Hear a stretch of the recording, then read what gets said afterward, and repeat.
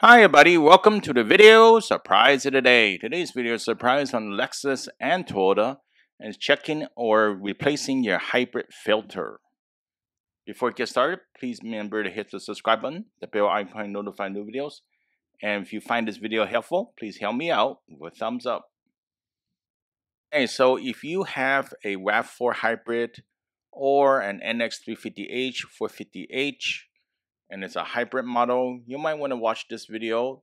It might save you quite a bit of money in the long run. And for the Rav4 and the NX, the hybrid filter is actually on the second row over here. There's a little grill, you can see that over here. So that grill, you don't want to block it at all, because that's where the hybrid battery gets cooled down, and there's a filter under this grill.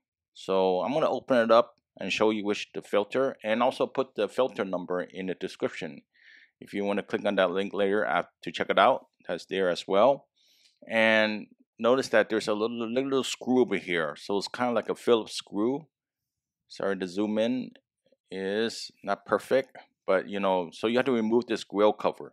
So I went ahead and unscrewed it already. Just pull it out. The little screw is a plastic screw.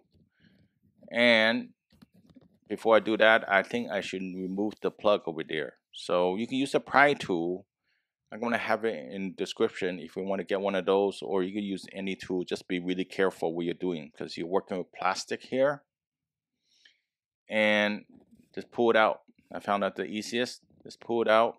And I actually slip my fingers in there, which you use the pry tool. But you guys use a pry tool before put your finger in there, like just like I'm doing, to go around the perimeter of the grill, and you can easily remove it. Just remember, it slides out to the right, so there's a little notch. You can see that on the end. That's OEM part number G82DH42010. You can find that part at a Toyota dealer or a Lexus dealer as well. You can see that it's a big opening, and that's where the battery lives. So the battery lives on the second row of the vehicle. And you probably want to inspect the filter. If it's dirty, you want to clean it. If you could blow the air out or use a vacuum, or just replace it. If it's really too dirty, I recommend you replace it then. So make sure you inspect it carefully. I would say probably want to do it every 6 months or so. You don't want to spend all the time doing it. Remember to do it every 6 months. Don't wait a year to do it, and definitely don't block the vents to the hybrid battery. So I put it back. This is the orientation. You just click down. It's very easy to do.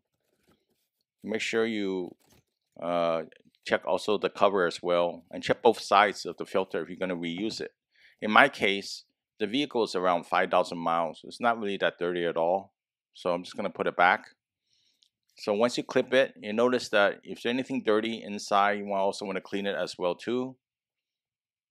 Very simple process altogether. And notice is the hybrid battery inside the vehicle. So don't spill any water or anything like that. Don't use any cleaners in particular. So you're going to slide this over here. You see how I'm doing it? Slide it and push, the light push. I'm going to have to push the area a little bit more too. If you push, there we go, and the gap will get, the panel gaps will be not that big. I need to push that one a little bit more. So went ahead and did that off camera, and then you want to put the plug in, then you want to put the screw back in. So it's very simple. This is the plug, and put it in here, right here. It should go in. It's hard to do, I know, holding the camera. Then you got the screw. It's a plastic screw, so you don't have to screw it back in. Of course you could, but I'm just going to push it in, and there you go. Job well done. So like I said, I'm going to put the link in the description for the part number.